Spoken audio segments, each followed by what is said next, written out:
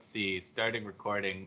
Okay, yes, we are here with Stan Cox. This is the first time we're going to do this on video as well. So let's see. Let's see if YouTube, let's see if the algorithm loves you, Stan. Let's see if we break the algorithm. Let's break the internet. Okay, so in real time, what are we on? 13, 14? It is somewhere in there. It started a year ago, April. So whatever that is. I've been taking numbers. Let's see. Let's scroll. Let me scroll down here. In real time 12. We're on number 13. Yeah, we skipped December. Yeah.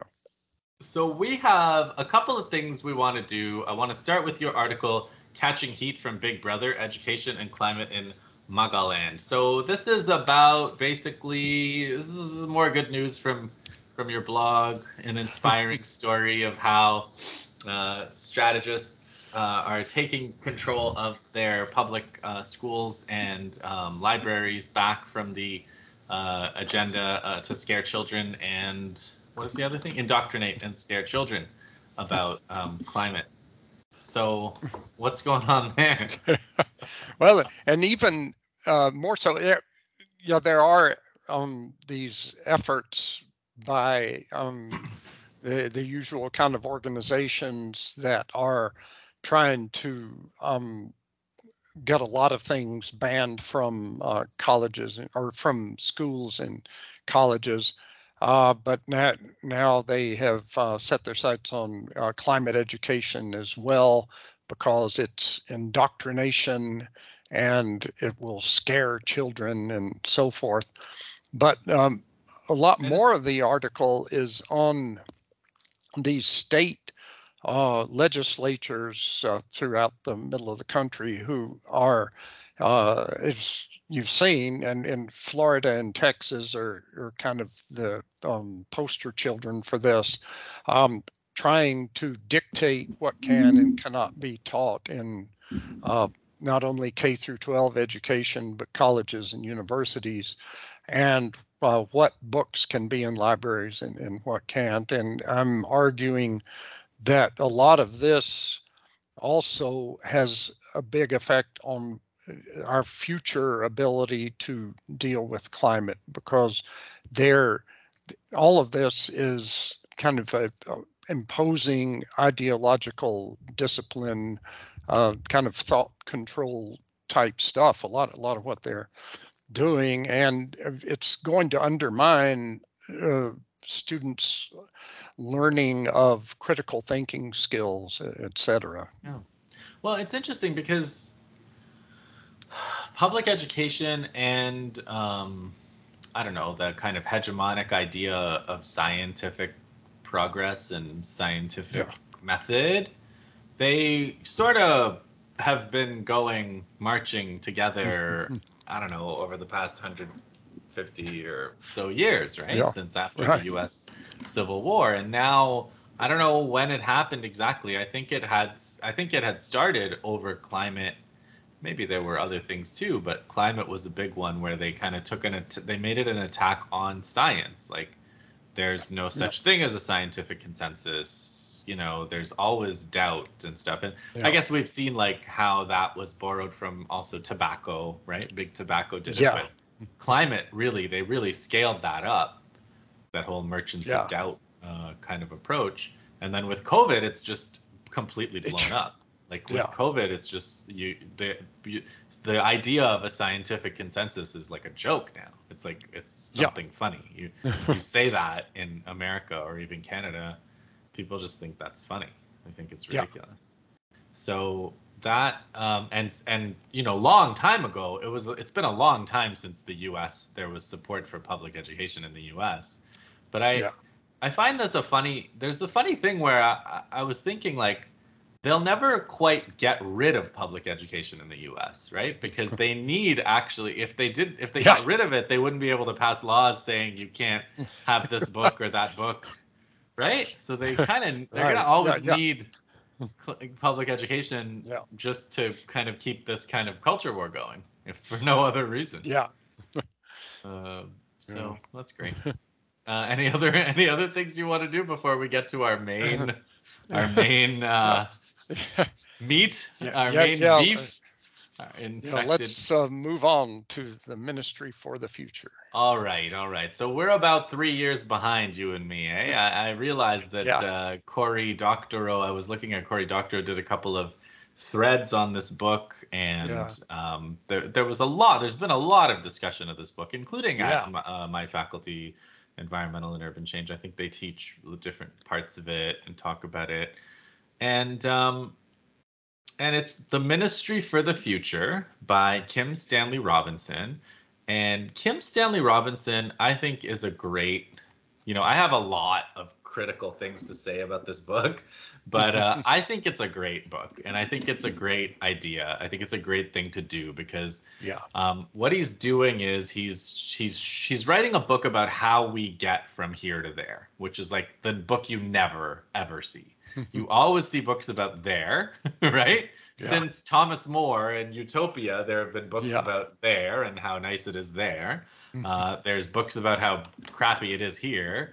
But that idea that like it starts where we are and it gets to where we turn the tide and we have a better world or a better chance. This is the only book I can think of that does that. Do you know any books that even try to do that? No, I can't think of any. Yeah, I can't think of No. any. So even if you don't like things about it, which I don't, and we'll talk about what I don't, and I know you don't either, we still, at least we have something to talk about, right? We can say like, there's Yeah. no way it would go like this, or maybe it could go like this, but at least we have somewhere to position ourselves Right. because of this book. So my kind of stereotype about you and the way you approach any kind of climate solution is you basically go and you look it over and you do an analysis and then you show that it actually sucks. And my stereotype of myself is that I look at things that are really good and positive and then I just conclude that they're not going to let you do them. So these are the Yep. two, I think these are the two lenses that we're going to bring to our analysis Yeah. of this book. So I think we can start with the things that happen in the book in terms of climate. So there's a big, huge heat wave in Uttar Pradesh in India that kills millions of people. There's a flood in Los Angeles, which basically permanently floods the city. There's later on in the book, there's a heat wave in Iran and Pakistan. There's 100 million plus climate refugees. There's another heat wave in the southern U.S. And and then at the end of the book, there's kind of a happy, positive tour of all of the ecosystems in the world. Mary goes on a trip with her boyfriend and looks at everything. So, and if I could yeah, interrupt, chapter 1, I was hooked at reading that chapter. If anybody wants to see what the future is probably going to look like, that is the most hair-raising fiction I've read in a long time. yeah, like he tries to go in the water, but the water is also too hot to actually offer Yeah, any relief. And yeah, it's pretty yeah, funny. So and how far did those you get, Stan? How far did you get in terms of I've disasters? I've read only about to come clean here. I've read only about a third of the book, but not the first third. I've kind of, because I needed for something I was doing and I'd put off reading it too long and I needed to have some idea about the trajectory of the book. So I've been reading In selected it. Yeah. chapters. A Well, third of my Twitter thread is kind of a guide. Now you can see which Yes. chapters you need and which ones you don't necessarily need. Yeah. So we have heat waves in Asia, floods in Los Angeles. What other disasters? You wrote a book about kind of disasters in the world, how the world breaks. Um, what other disasters do you think he should have included? Maybe. Um, you mean disasters that haven't happened yet? Yeah, Yeah. disasters that you think he should have had in his book. Miami. I think. Right? Well, yeah. Oh, yeah. We had a chapter that was our one chapter in the disaster book. That was a future disaster, although we weren't describing it. We were just talking about what is not being done to prevent it, and using the Great Miami hurricane of 1927 to say what would happen if that happened today. Well,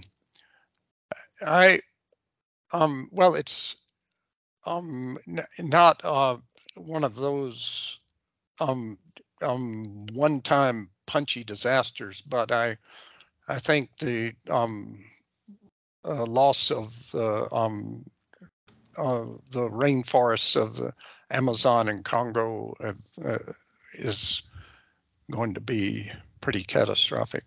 Mm-hmm. Yeah. He does some stuff. We'll get to that. He does some stuff with forests that seems all right to me. But Yeah. let's go through, because we both have, but you have, I think, even more informed critiques of a lot of geoengineering solutions, Right. so to speak. And there's a bunch of them in here. And Kim Stanley Robinson, which I think we can call KSR. People call him KSR. So KSR is pretty explicit towards the end of the book, where he talks about how geoengineering is anything. There's no the label geoengineering he doesn't think is helpful, because there are things that are good that you do, and there are things that are bad that you do. So the big thing Canada, the big thing India does at the beginning of the book to address the heat wave is they spray aerosols into the sky to try to reduce the amount of energy coming from the sun. They keep comparing it to a volcanic event, Mount Pinatubo, which happened, I don't know, 80s, 90s, and reduced global temperature for a few years. So what do you think about that one, Stan? What do we think about that one? Yeah, this one has been around for a while and hasn't been done, fortunately, I think, because there has been, by people who know more than I do, a lot of critique of it. And just briefly, the worst things. One is that it creates what's called a moral hazard. That it's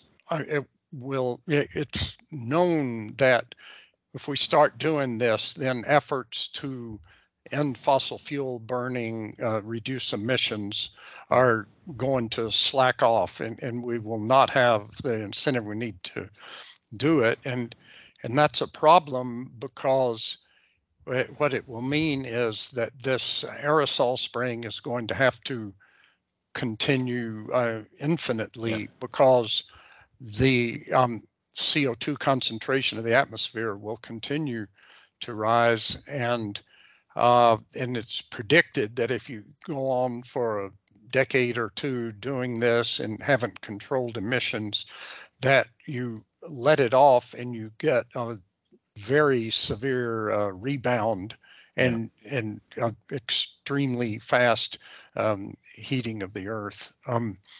By the way, in Cory Doctorow's 2021 thread, he cites someone named Oliver Morton, and Oliver Morton calls this a sustained contradiction, relieving the urgency of addressing carbon production and accumulating new policy debt. So that's I think that's exactly what you're talking about. Right. Yeah, that's exactly it. And then there are other things like the colder, like Russia. They may not appreciate this at all. It could mean that Russia becomes much of it, even more of it, becomes too cold for agriculture, etc. Yeah, you could get a famine out of this intervention easily. You could get all kinds of disastrous things that happen. And I think Robinson's other really the other thing that I'm convinced is not going to work, which apparently in the book is quite successful, is this climate coin or carbon. Okay, let's get to the carbo coin, because we have a lot to say about the carbon coin, you and me. Yeah. But let's do the strictly geoengineering first. So there's the next one is pumping water. So there's a whole oil pumps or whatever drills. Yeah. And pumps are used to pump water to the surface of the glacier in Antarctica, maybe in the Arctic too. Yeah. So once it's on the top, it freezes. So they kind of pump warm water to the top of the glacier so that it continuously freezes, and they use that to prevent the melting of the glacier, the rise of ocean levels. How about that one? Yeah, I was very interested in that because I had never seen that proposed, and I don't know if it is. I did do a quick scan of Yeah, scientific literature. There is yeah, apparently people talking about it. I don't know yeah, how much more than that there is. and I didn't see where he calculated the emissions that came from the equipment, the pumps. Yeah, That's a he did huge amount figure of that work. it. Yeah, he did figure that there was a problem there, but it was the benefit outweighed the cost. Yeah. Yeah. Anyway, kind of like the aerosol spraying. This seemed to me like a Sisyphus effort, because until you got the Earth's temperature back down to, I guess, pre-industrial levels, Mhm. the melting, what you're pumping up there that freezes on top, the the whole idea was that the glacier melts from the bottom, and Yeah. so that bottom water is going out, and so you pump it back up and put it on top where it'll freeze again. But it seems like one more thing, that unless the atmospheric geoengineering is extremely effective, and you bring it down to pre-industrial the temperature down to pre-industrial levels, it seems like going to be pumping that water forever. How about carbon capture, storage, and converting all the oil infrastructure that pumps oil out of the ground into pumping carbon, dry ice deep into the earth? That's Don't get me another. started on that. You've actually written about that, I think. I think we've even talked about that one here.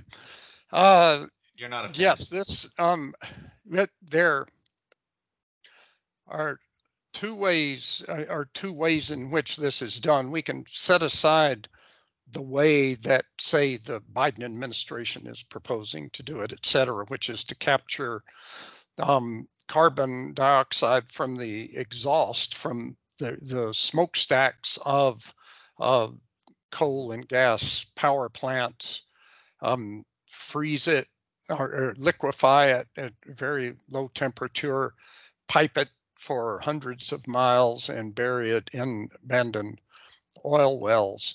What they're doing, though, currently the only times they're doing this, they're pumping it into abandoned oil wells that still have some hard to get oil in there. And so they're forcing that oil out with the carbon dioxide out of the ground so they can refine it into gasoline, and its carbon can go back into the atmosphere. But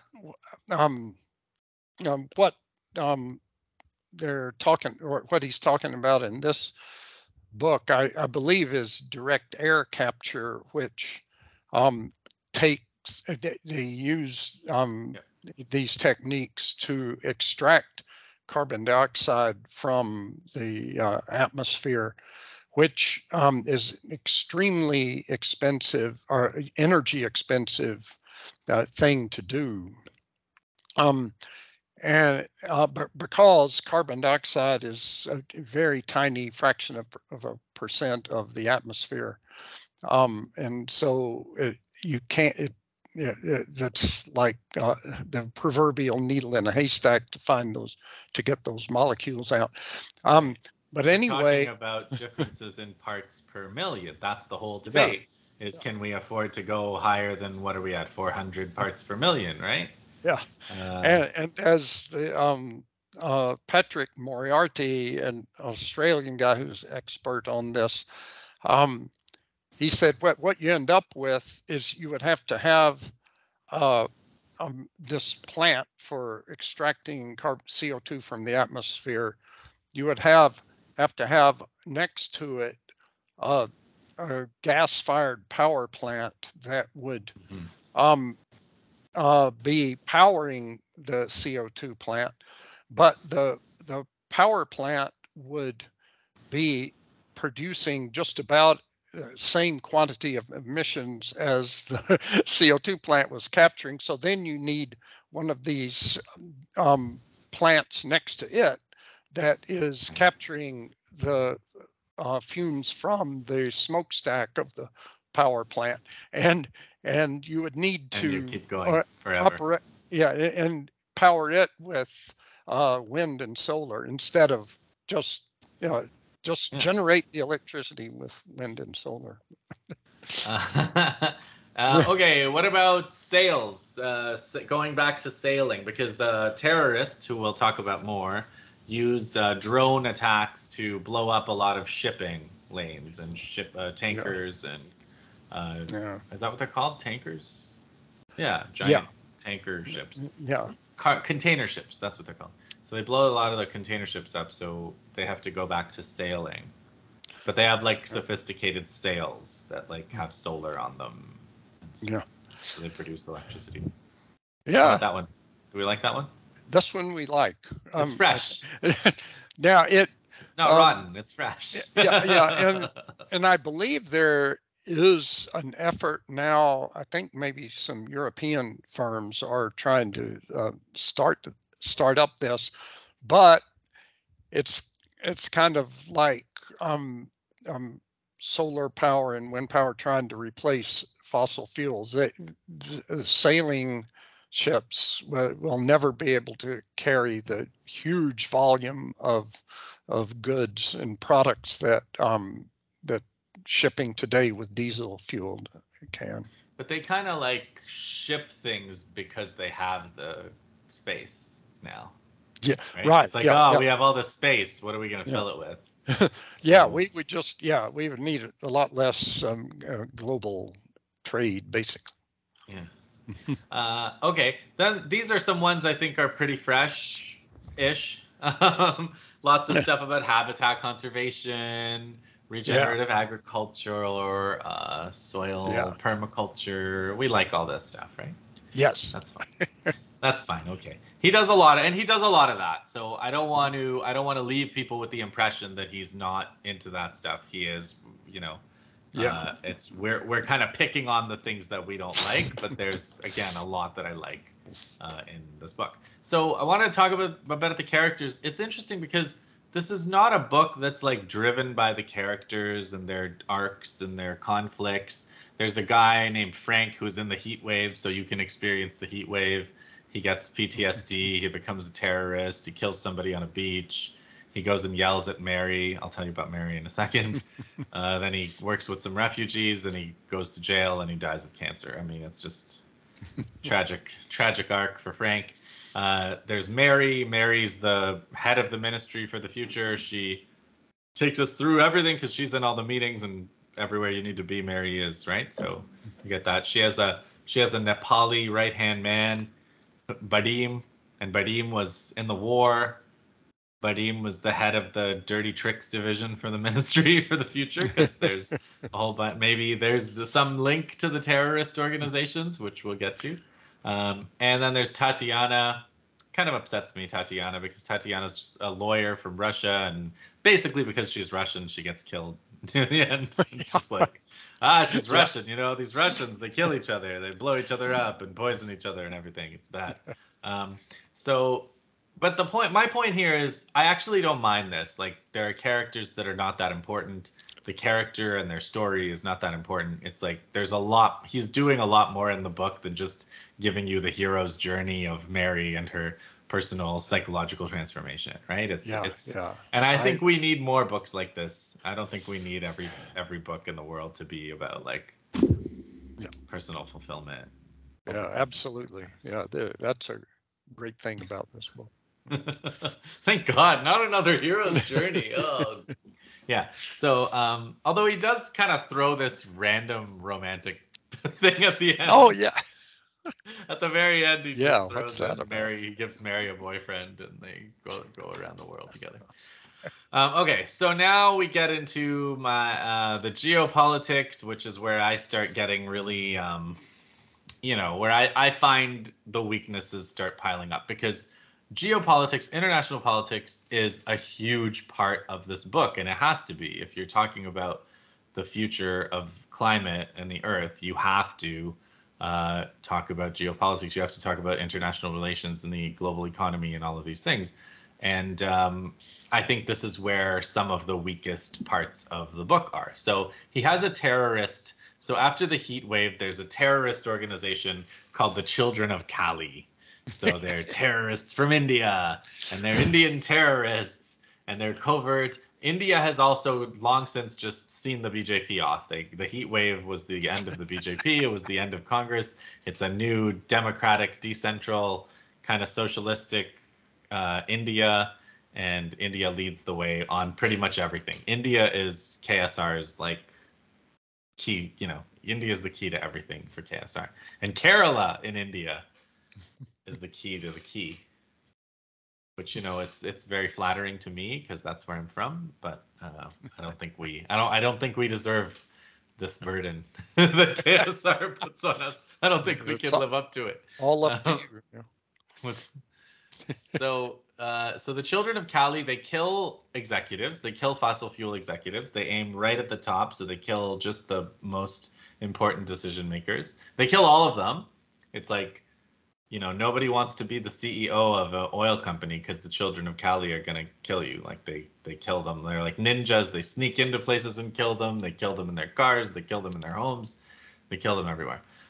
Then to stop commercial flight, they use drones and they kill 7,000 people, civilians, in a single day with drone attacks on commercial flights. So that basically wipes out commercial flight. People don't want to do it anymore. It just radically reduces emissions from commercial flight through terrorism.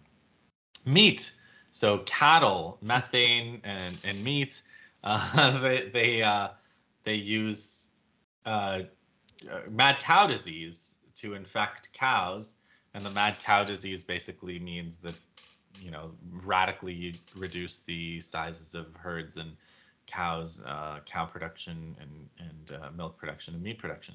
Now we have a friend. Should we talk about our friend who was bitten by?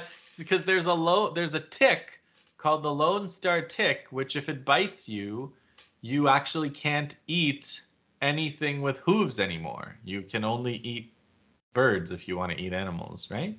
And fish.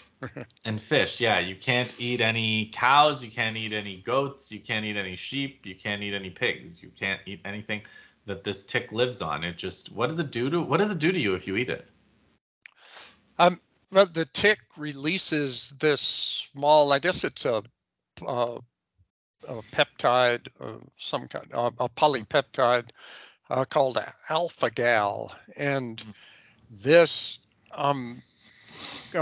causes you to have a very severe allergic reaction to eating meat. In fact, you can go into anaphylactic shock quite easily. And as you said, our friend has had a couple of instances when, in one case, where he went to a Burger King and ordered an Impossible Whopper, and these guys in Iowa, and he thinks these guys thought they were playing a trick on him, and he got back in the car and was driving on to Minnesota and had very severe reaction before he realized it. That's how good the Impossible Burger is. You don't even notice you're not eating that you're eating meat. But he made it to a hospital.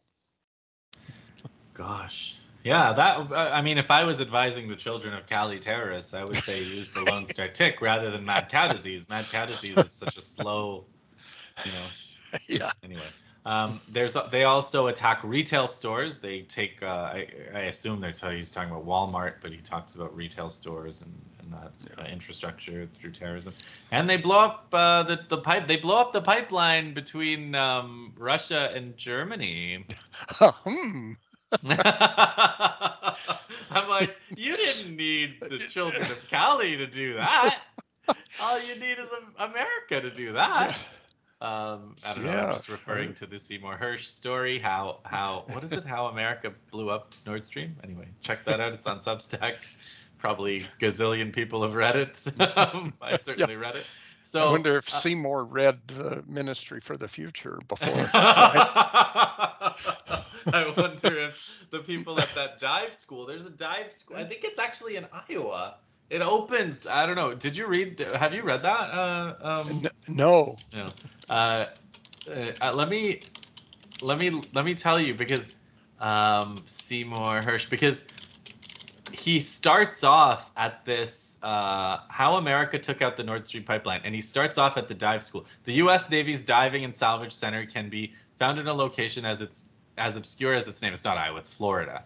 Down what was once a country lane in rural Panama City and now booming resort city in the southwestern panhandle of Florida, 70 miles south of the Alabama border. So he talks about how they have the facilities to train to do this kind of diving, to do all of these kinds of operations. The type of explosive that they used, I don't think the children of Cali were up for this job. To do that, they had to use a type of explosive that was triggered by sound, right? And the issue was whether they could have it not blow up until they triggered it. So there's a whole background of sound in the ocean, and so it could be triggered. So the longer they put the explosive down, apparently, if this is true, if Seymour Hersh is right, they put the explosive down in like June, and they didn't blow it up until September. But they were worried each week. They were like, it could blow up on its own, and the longer they waited, the more the chances that something else, some other sound profile, would make it go off. So anyway, children of Cali have got nothing on the U.S. Yeah. Anyway, that's the children of Cali. So terrorism is a big part of this story. The Ministry for the Future itself, they've got Tatiana suing polluters. Mary is going around negotiating agreements. They have a whole kind of religious thing that they do. And then the other two things they do, the two major moves that they make is, one, they have a kind of like a computer hacking AI division where they use that to create an open source social network that is so much more compelling and better than Facebook and Twitter and all of this other crap. And so it just puts them all out of business because people just are able to control their own data and control their own social networks, which is a gigantic hand wave, as they say, because if you could have done that, there's no reason that wouldn't have happened in the first place. And then the other thing that he does is the carbon coin. Shall we talk carbon coin? Yes. Okay, you first. No, yeah. Maybe if you explain, is it how it differs from a carbon tax or? Okay, so carbon tax is part of it, right? Carbon tax is basically governments charging gas companies, whatever, anyone who uses carbon, they get charged a tax, so it's a disincentive. Everyone tries to avoid paying taxes. So if you have to pay a tax for every ton of carbon you use or whatever, then you'll have a disincentive to try to use it. Of course, in Canada we have a carbon tax. I don't think it's been all that successful, but it's also been a source of a lot of resentment, and a lot of fascists make a big deal out of this. They say, thank Trudeau for your high gas bills, whatever. And then there's also, they just pass it on, right? The gas companies can just pass it on to the consumer. So it's not exactly disincentivizing anything. Maybe if it was even 10 times higher or something. I'm not sure exactly what you would need to do to a carbon tax to make it work. Yeah, that's exactly it. That we're at the point that fossil fuels need to be phased out so quickly that the carbon price would have to be huge, and it would have to keep getting higher and higher. and right now the European carbon price or the one or California and all they're comically low. I don't, yeah, they're. So the other thing that they recommend is something called, or that they recommend, the other thing that KSR does is this carbon coin. So the carbon coin, or he also calls it carbon quantitative easing. So the idea is, and it comes from MMT, modern monetary theory. The point is that the currency issuer can create money at any time. And the way that we create money now, the way that governments create money now is they basically allow banks to create money when they make loans. And so every dollar that's created also creates debt, which is, there's another school of thought that doesn't like that and wants governments to create debt-free money. But that's not quite the MMT people. The MMT people are like more, their position is more that you shouldn't care too much about the fact that the government owes money. That doesn't matter because the government creates money. So the government debt is not something to stress out over.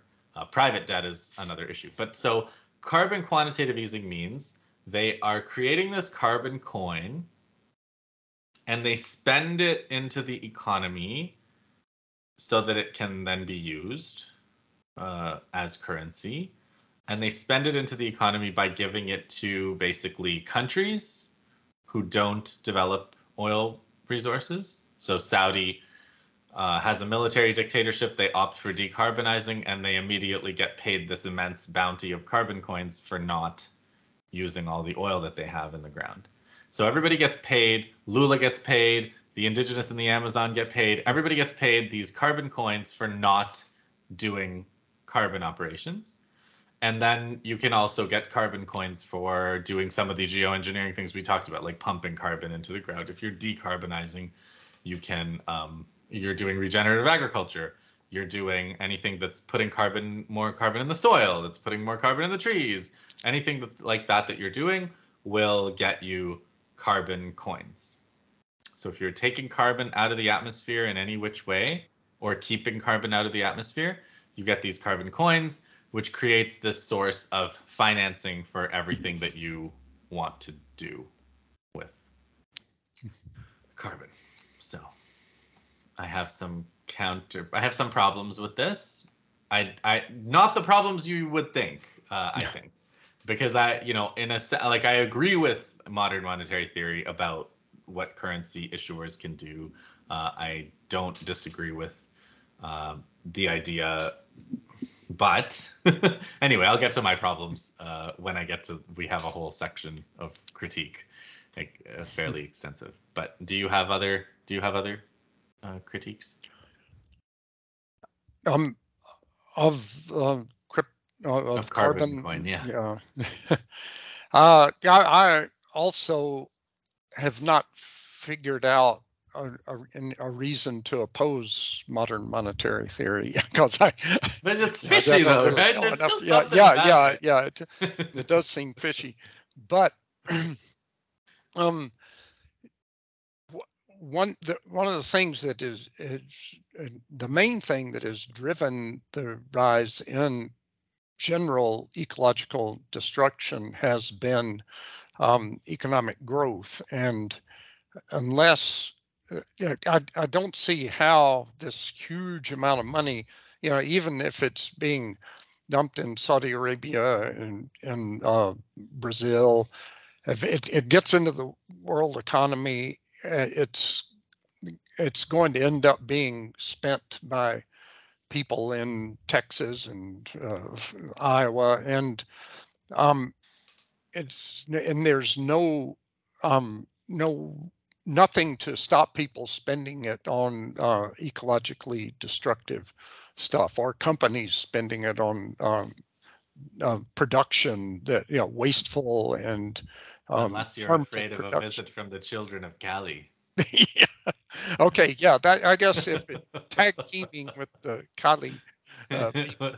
But as you know, it's my firm belief that without an enforced statutory drive down in the Mhm. quantities of fossil fuels extracted each year in the Yeah. major uh, countries, that it's not going to, Yeah. yeah, we're not going to happen. So you need a little bit more of a stick and a little bit Yeah, less of a carrot, right? right. So, Uh, yeah, go ahead. yeah, yeah. And so I think, uh, you know, talking to you about your comments about this, um, the state, you have to have the right kind of action by powerful states to Yeah. do this, and Speaking not of free powerful lands. states, Yes. KSR is not a fan of China. Yeah. This man is not a fan of China. My God. China, he calls it, I mean, he's not calling it, he's putting the words in the mouth of one or the other characters, but it's pretty clear that Yeah. this is not a view that KSR opposes. China is debt laden, opaque, oligarchic, and authoritarian. China experiences some kind of like Tiananmen Square 2.0. They force them to do all kinds of democratic transformations. And I mean, constant contrast of China with India. So India is basically good because it's democratic, and China's basically bad because it's authoritarian. And I'm just like watching India.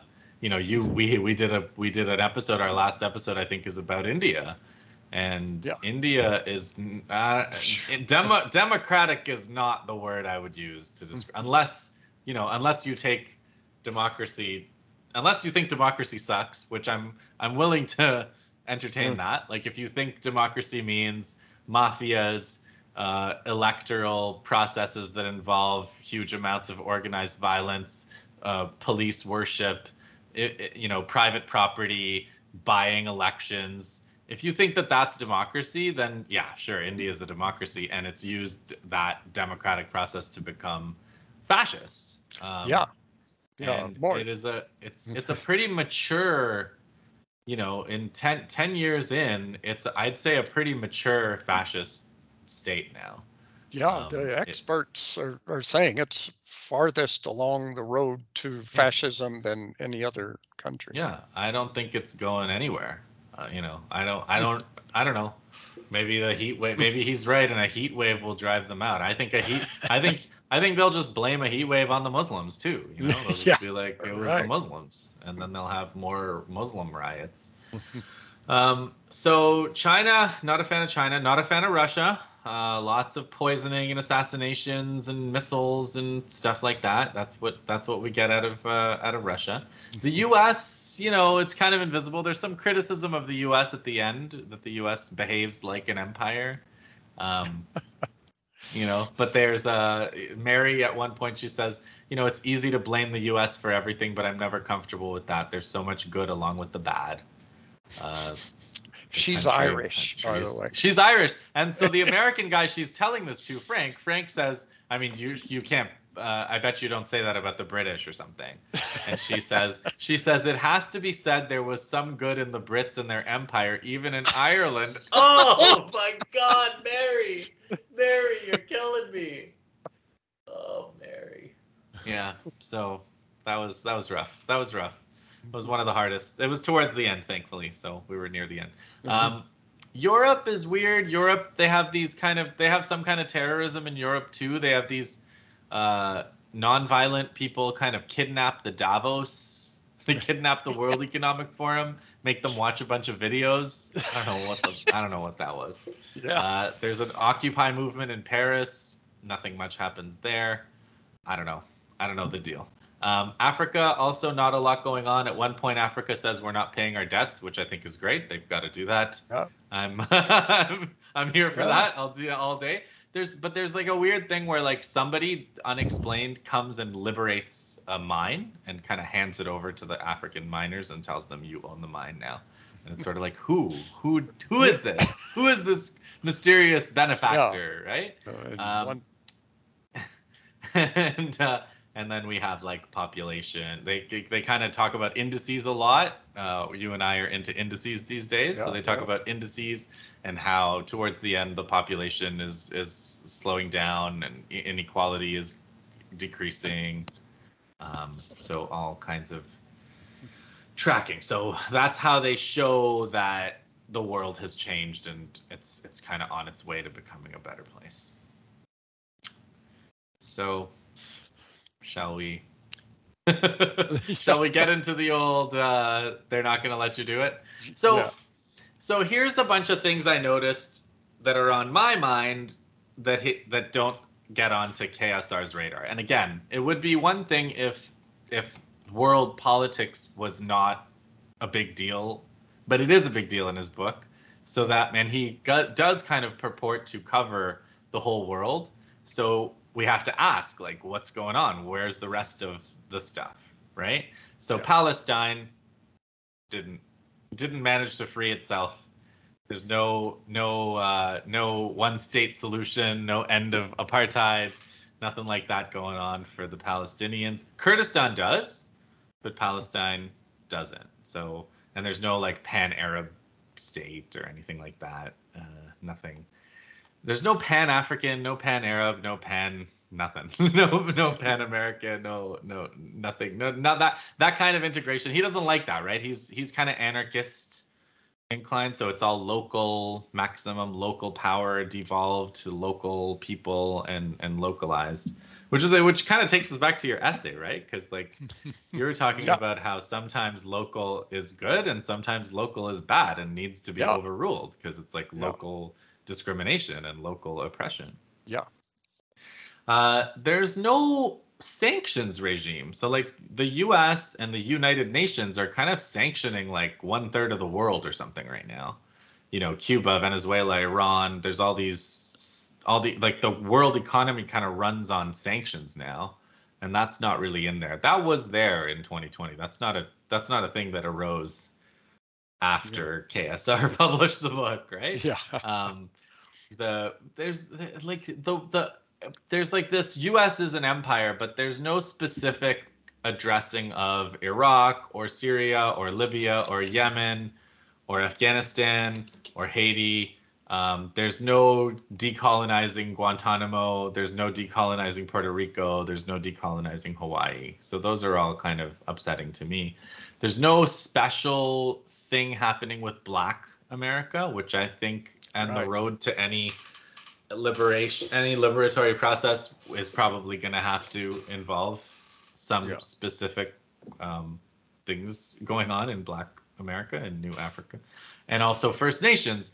There's some kind of assumption that First Nations are doing stuff mentioned here and there, but like the whole kind of systematic land back movement that I think again is going to have to be a huge part of the solution in in North America didn't really make it. I was really surprised at that. I would have expected him to really hit that hard. Yeah, there should have been a native character. Like one of these people should have been an indigenous person, and like just that whole thing should have been advancing.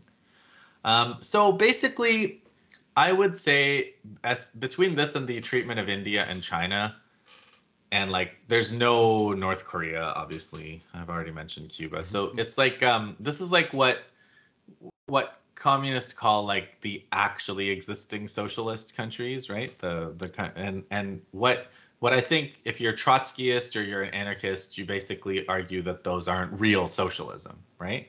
And I get that kind of vibe from KSR, that it's like liberal institutions, elections, decentralized power is good, and like organized parties, armed struggle, central states, and central plans are bad.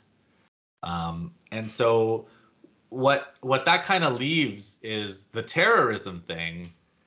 And a lot of the terrorism that they're doing, you can't do if you're some illegal group in India. They can't. There's no way some little group in India could crash all the planes. And I don't even think you should crash all the planes in, commercial flights. I would rather you had a central state that, passed a law and then just go to the airport and you're like, your flight's not flying today. That one didn't have to be terrorism, I don't think. Whatever, it was bad. But you can't kidnap the World Economic Forum attendees you can't even have like a sustained assassination campaign unless you're a state. And even if the U.S. was like, we're gonna start assassinating Chinese leaders, that the U.S. is the strongest state in the world, but that would not be a good idea for the U.S. to do that. No. Like I wouldn't even even when they assassinate Iranian scientists, they're like, oh God, what they killed Soleimani, and then they were like, okay, are we? And then Iran launched a bunch of missiles at an American base. So you can't. Yeah. I don't think this would work. So you can't spontaneously organize terrorism on the scale that he's talking about. When you're talking about that scale, you're not talking about covert, sneaky terrorism. You're talking about overt, organized armed struggle by states. And then the other thing is the whole carbon coin. And the carbon coin, this is something I only have started to understand recently, and I've been writing about it a lot and thinking about it a lot. But like when you have a global currency regime, so we had the gold standard and bimetallic under the British Empire, we had dollarization, and now maybe we're living through a de-dollarization, right? But up until for the past 200 plus years, at least, maybe 400 or 500 if you count Spanish Empire, Portuguese, the currency regimes of the world that are run by empires are based on getting something for nothing. So when it was the British Empire and they had the gold and the silver, they would charge India taxes, and they assigned a huge debt to India, and they said India has to pay its debt. Every farmer has to pay their taxes. People have to pay their taxes in silver. And they got all of India's agricultural commodities basically for free. They got them to pay them in taxes. Then they pumped all this money into the global economy that way. And so they were continuously squeezing India and their other colonies to get something for nothing to keep their currency, to keep the currency system going. And if you look at like the dollar, and you look at Jason Hickel, who's the most environmentally inclined. There are others like the Patnaiks and Zach Cope. I always mention these, but Jason Hickel's work talks about the continuous drain of wealth from the global south to the global north. That wealth that he estimated a few years ago to be like $2 trillion a year. Through debt, through intellectual property, patents, brain drain, unequal, like transfer pricing, internal corporate pricing, all kinds of mechanisms. There are many mechanisms, maybe about 15 or 20 different mechanisms, but all of them add up to sucking $2 trillion of wealth from the third world to the first world, from the global south to the global north. And that's what upholds the currency system. That's what upholds the global currency system. So, and if you can't just create a carbon coin, because where are you going to get that something for nothing? Where are you going to get those commodities, and how are you going to command that labor? And if you're not going to command that labor, then you're talking about huge changes in living standards globally in all situations. In fact, it could be more cataclysmic for the global north, including Zurich, where Mary Robinson is hanging out. Mary Robinson, not Mary Robinson, Mary Murphy. I think I know who he meant to. I know who he meant by Mary, but where Mary Murphy is hanging out, that would be in some ways more cataclysmic than some of the climate things that he's talking about, like the drop in living standards that would come from not being able to pillage the third world at will. So, because there's this flaw in the analysis of the global economy, the whole global economic solution that he proposes in the form of the carbon coin and carbon taxes is equally kind of flawed. And so that means that when we try to map this onto a strategy for what we can do about the climate in real life, we have to address the missing analysis of the ongoing $2 trillion transfer every year, or maybe it's 3 by now, whatever. So that is basically my criticism of the carbon coin. Yeah. In addition to, I think your point is also a really good one, that it also will just heat up the economy and move, cause a lot of throughput, which is exactly what we're trying to damp down on. Yeah, I think, and he should have. I'm not one to give him advice, but I wish he had instead looked at something like what the fossil fuel non-proliferation treaty is proposing, that the rich, high-emitting countries, they pledge to reduce their extraction and import of fossil fuels at a certain rate. And then at the same time, they pledge certain amounts of money, a lot more than what was pledged under the Paris Agreement and so forth, as kind of green funds going to the global south for replacing fossil energy with renewable energy, and increasing in some cases the amount of energy people have available in those countries. Yeah, exactly. That's one of the things about your book, Beyond the Green New Deal. Yeah. That I really liked, which is that you actually acknowledge that in some countries the energy consumption actually needs to go up. He does too. He does too. KSR does too. But so how do we summarize? My problem is that I think that this is a little bit, I don't think he means it this way, but by a lot of the geopolitical choices that he makes kind of add up to softish imperialism a little bit. I don't mean to use the I word, but like it's kind of like a loyal opposition to imperialism that I get from it.